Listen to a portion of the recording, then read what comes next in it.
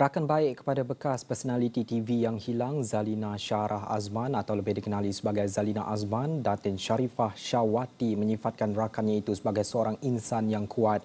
Dalam temu bual dalam program Meletop pada Selasa, Sharifah yang tampil berjubah hitam dilengkapi selendang pemberian rakan baiknya itu percaya bahawa Zalina masih ada di luar sana. I would like to believe that she is still with us. Yep. And she's somewhere out there.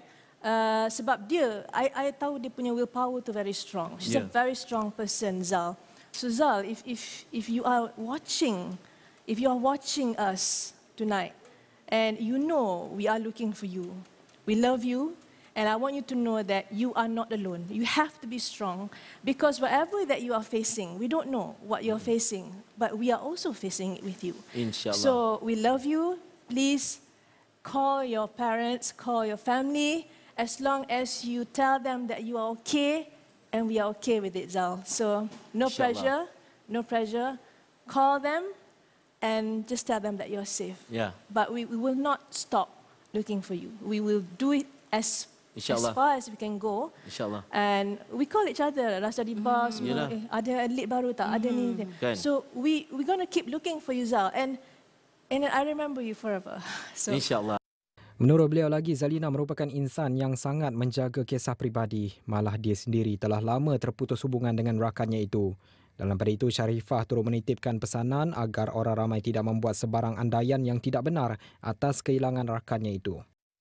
Okay. Sebab kita perlu respect keluarga dia dan dia juga sendiri.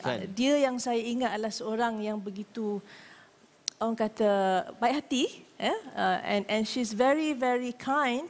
Tapi bab-bab rahsia ni macam yelah, kita dia tak tahu kan? Betul, kadang-kadang ada juga benda yang macam yelah, kita memang kawan sama-sama, tapi ada juga benda personal yang kita nak. Sebab kan Sherry, kita kan sejak pandemik ni kan, kita tahulah ramai orang yang rasa tertekan. Kita pun sebenarnya actually depression ataupun anxiety dan sebagainya, semua orang akan menghadapinya. Dan cara kita menghadapinya itu yang penting. But I'm not saying that it anything to do with that. Cuma kita kalau pandemik itu ramai yang rasa macam tu. Jadi ada juga kemungkinan dia merasakan begitu ke, ataupun dia tak nak orang kacau dia ke. Saya tak tahu. Dia tak nak orang susah dengan kesusahan dia atau ke. dia pun tak nak susahkan orang. Betul.